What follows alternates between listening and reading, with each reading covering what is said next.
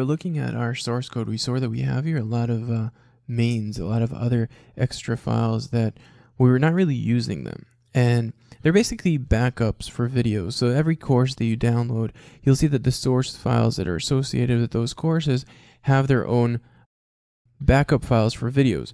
So how do you work with them? So for example, let's say that we've just viewed video 8 and we wanted to just grab the code from video 8. The way we would do it is, if I'm just going to double click on video 8, what we could do is just very simply done. We could just Command A, just grab everything, copy it, go into our main, Command A again, Command V, paste it inside, and we're good to go. And now if we run our application, it's going to run our sample from our video 8.